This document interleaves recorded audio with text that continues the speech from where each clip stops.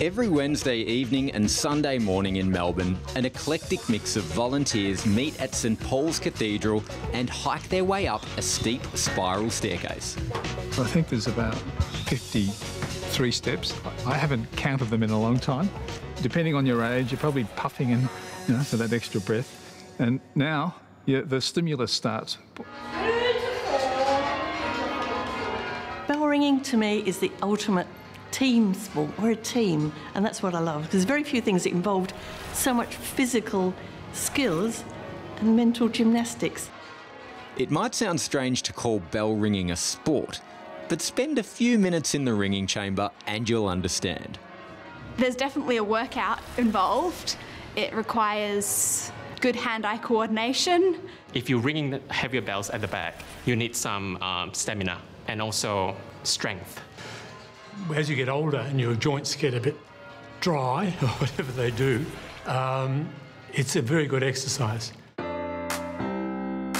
With the bells at St Paul's weighing up to 1,500 kilograms, ringing them isn't nearly as simple as just pulling on a rope.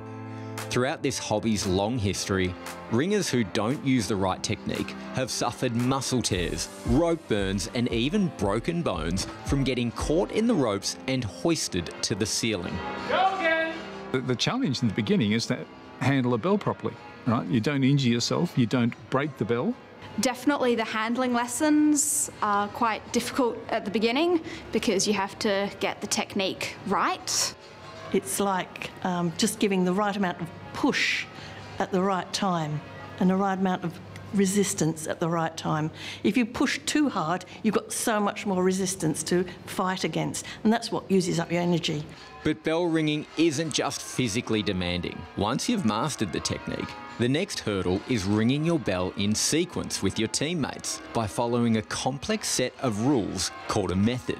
You've got to think in mathematical sequences, and that's great mental exercise. Like keyboard instruments or anything else that requires mental and physical coordination is good for you. Sometimes peals are rung. A peal is a marathon in bell ringing. Goes for typically 3 hours or so. It's a long time. And a lot of ringers claim in that, at a certain point, you almost go into a semi-automatic state. I think at the end of a session, there's the adrenaline racing or running around your body. So you feel quite chuffed, right? But I think you feel it the next morning. You've had a good night rest, but the next morning you feel a bit exhausted.